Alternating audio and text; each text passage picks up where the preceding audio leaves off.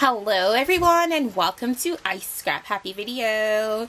I'm coming to you guys with another Teach Me Tuesday tutorial for MB's Treasurista, and I will have all the information down below about how you can go about purchasing some of the items that I'll be using in my project today.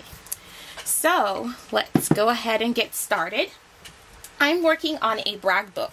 And a brag book is just a little mini album or just a little album that you can throw in your purse with pictures that you want to brag about.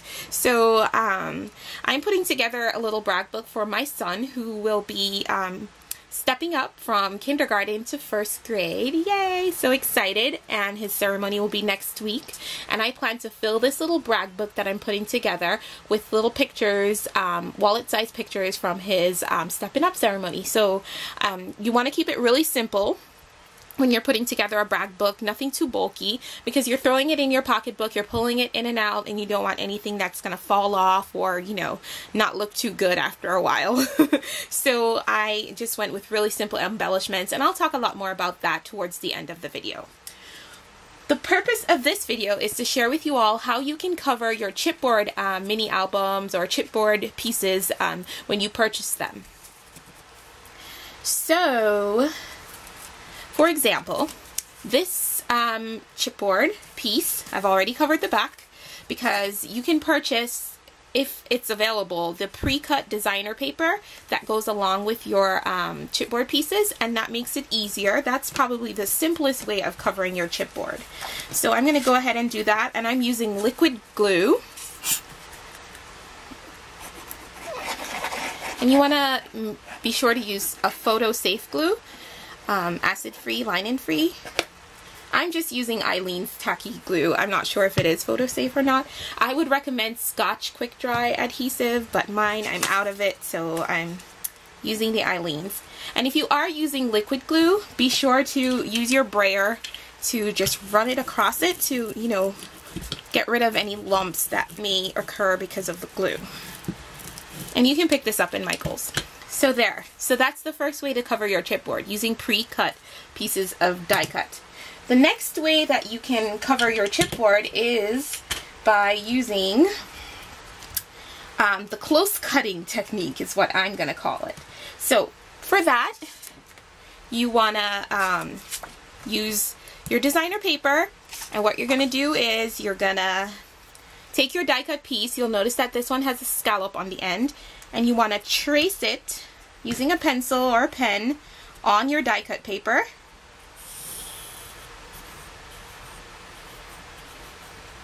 As closely as possible that you can get to the image.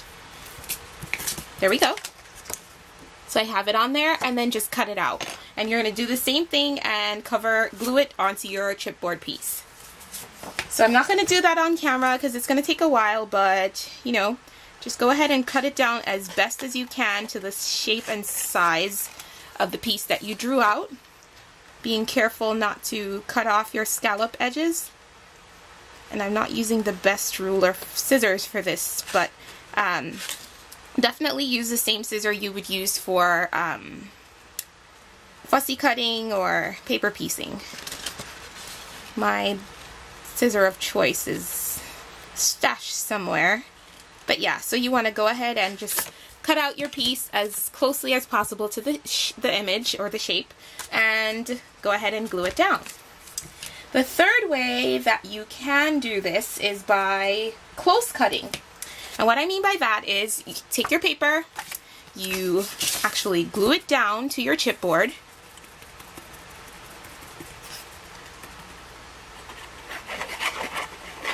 And I'm going to do this with you guys because this one's fairly quick. So if you're trying to get something done really quickly, I would recommend this technique. So I have my paper. I'm going to quickly lay it down. Get rid of the excess glue. I'm going to actually use my brayer to get rid of any of those lumps. And close cutting is exactly what it is, close cutting. So you want to cut it as close as possible to the shape. You don't have to be exact because you're probably not going to get it at the exact shape, but just cut as close as you possibly can to the shape. And you'll see I'm not really being very careful about it. and I'm going to show you why. So I've just close cut the image. You'll notice it still has a lot of the white portion of it showing through. What you'll need for this is a, I'm just using your regular old, what is it called? Come to me, I can't think of it. Emery board, there we go. And then I'm just going to go ahead and simply file away the excess paper. And this technique works on straight edges really well. As you can see, that's the back of it. You can no longer see the white. And it works on your curved or intricate edges as well.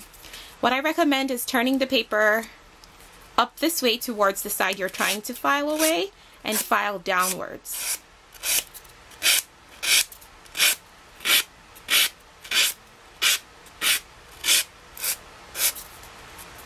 Just carefully strip away whatever pieces are hanging on there.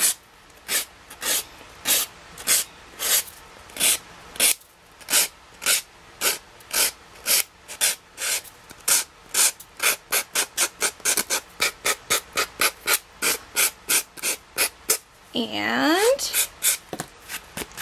what I recommend as well to go along with this technique, there you go. You'll notice the white is all gone.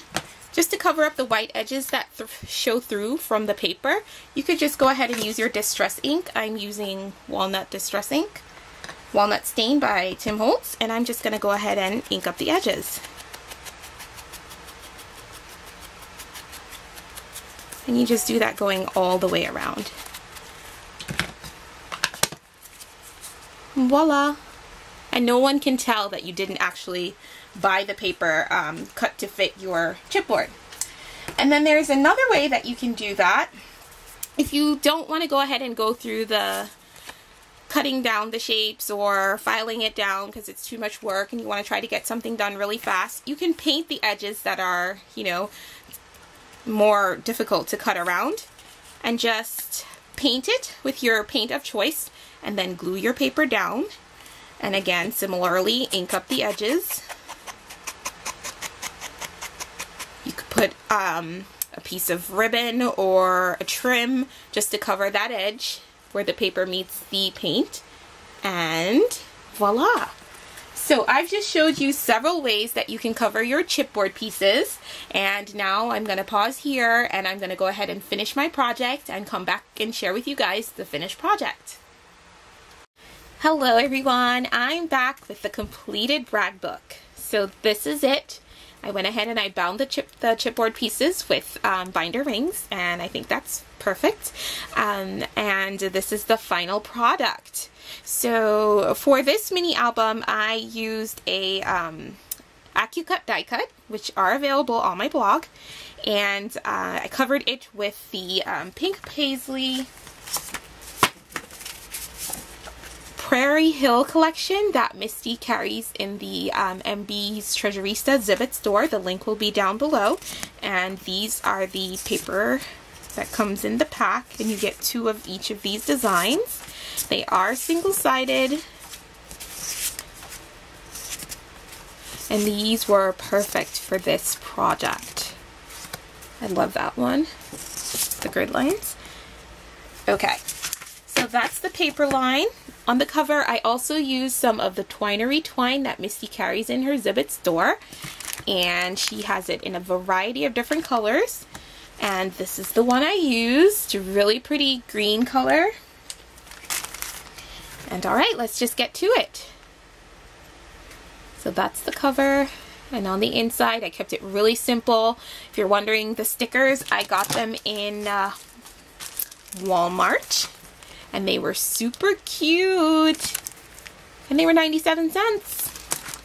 So really cute. They had 2 different sets. I love these with the owls. So cute.